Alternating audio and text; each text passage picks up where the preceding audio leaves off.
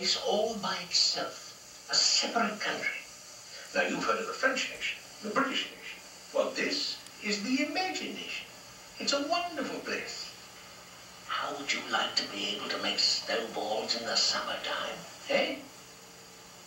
Or drive a great big bus right down Fifth Avenue?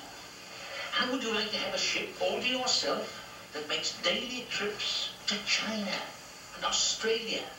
How would you like to be the Statue of Liberty in the morning and in the afternoon fly south with a flock of geese? It's very simple. Of course, it takes practice. Now, the first thing you've got to learn is how to